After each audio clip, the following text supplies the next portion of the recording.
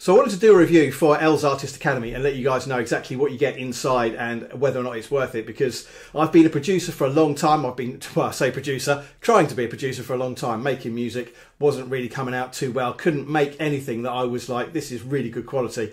It just wasn't working. I got linked up with Alicia and her Artist Academy program, and it is just amazing. There's loads of chapters in there. She breaks everything down to really, really basic terms like beats, melody, bass lines, breakdowns. Everything's got its own lesson and chapter. It's really, really clear and easy to understand. So I went through the whole course, did everything that she said, followed all her instructions. There were a few things I wasn't sure about.